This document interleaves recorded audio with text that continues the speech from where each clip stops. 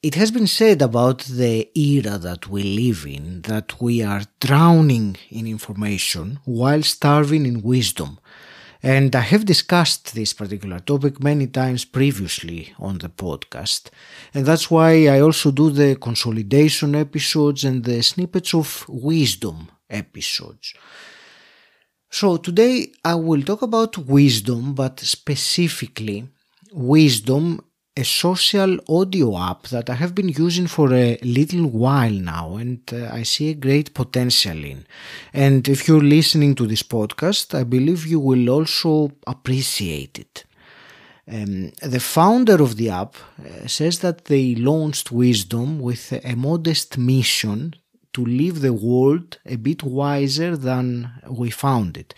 And I can certainly resonate with that mission.